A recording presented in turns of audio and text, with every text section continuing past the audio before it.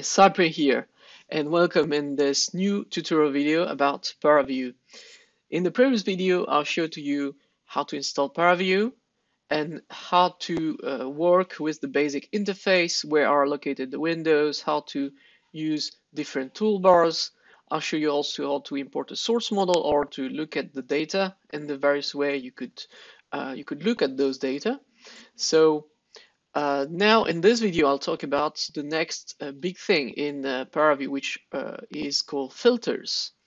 So instinctively, and since we have the iPhones and all this stuff, we understand very well what a filter actually does. It's like you take a photo and you use a filter to change some kind of the parameters linked to that photo. Well, it's exactly the same thing for filters in Paraview, except that you are not modifying photos, you are modifying data. So those filters that you apply are applied to data, and they are creating what are called pipelines, which are used to filter data in a certain way. Because when you import your model, like this one, you have those basic results attached to the elements or the nodes of the model. So in this case, it's the displacement in the x direction or y direction or z direction that I have calculated with another software. So I'll put the model in the description if you're interested. Now, there are more things to do about this kind of, you don't, here I'm only looking at the colors and the legend, but I would like to be able to post-process those results in a certain way. So I'll start by showing you, for example, one of those easiest filter is that will help you to add and do some mathematical operation over those different types of results. So it's called the calculator filter.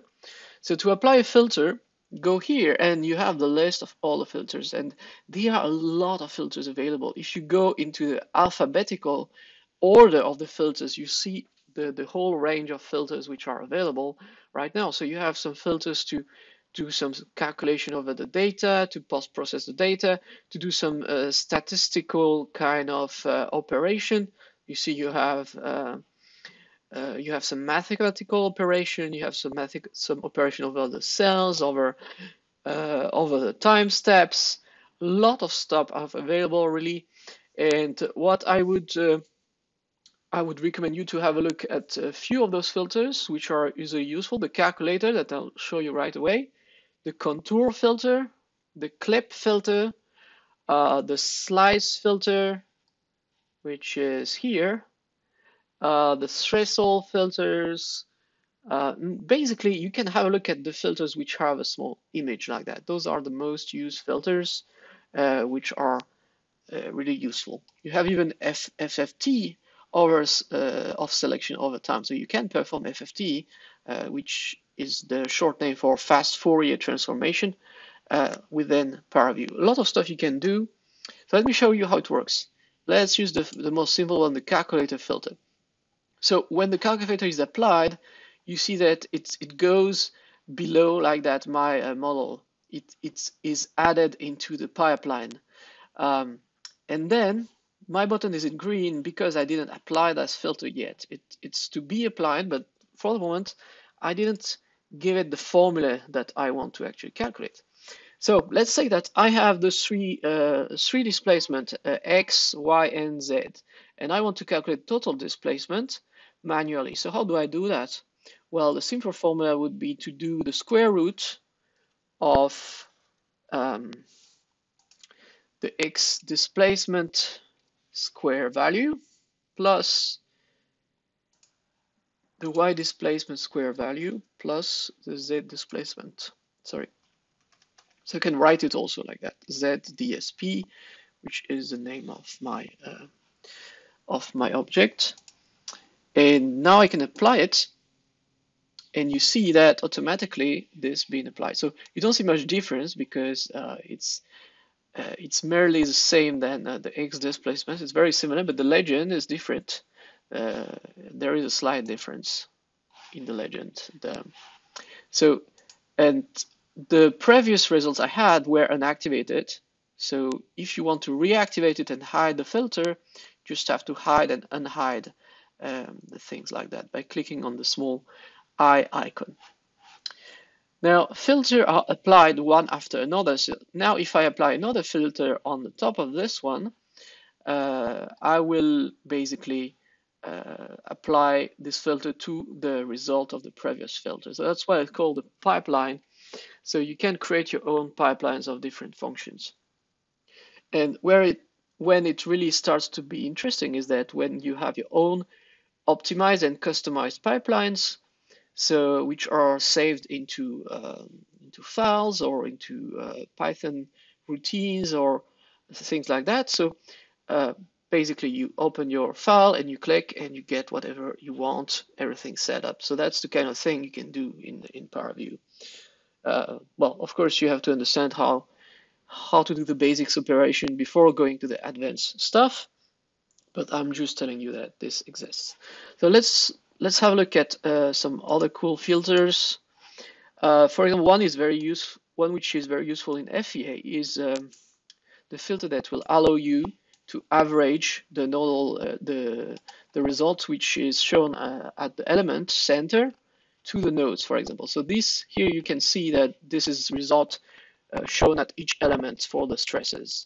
So if I was interested to display those results at the nodes and to do some kind of averaging, I would use a filter which is called cell data to point data, which converts the cell data to the point data. I'll apply that. And now if I were to look again at this, it becomes suddenly much smoother because the result at the element center has been averaged to my nodes, right? So that's a second very good filter for FEA. It's called cell data to point data. So you can notice also that some filters are in gray, or can be used. The filters in gray are the filters that maybe are specific for one special type of data. For example, text data curves, time history curves, and stuff like that. You may use certain types of filter on it, but not other filters. So depending on the data which you selected here, the filters available will change. Now let's have a look at other kind of filter. Let's have a look at maybe threshold, or no, maybe clipping. Clipping is pretty cool. Clipping. Oh, so you see now everything is great because I didn't select the data. So select the data. Now I'm playing a clipping, and let's see what I have in my property window. So there is a clipping plane which is defined like that. Show the plane. So the plane is shown is red. So you can change the normal of this plane like this, and if I apply it, I will basically clip my model, cut it like that. And the interesting thing is that I can also move it like that directly on the screen and orient it in the direction I want to basically clip my model in the right direction. So though there are different ways to set up this. So this is the clipping plane. And now let's have a look at another filter. For example, let's look at the threshold filter right now. So you see that my data here, my clip went onto right after my previous filter, so it becomes embedded like that in a certain workflow. It's applied to my previous filter. Now let's have a look at another filter, which is the contour filter. And for that, let's come back to the result of my previous filter, which is the calculator filter.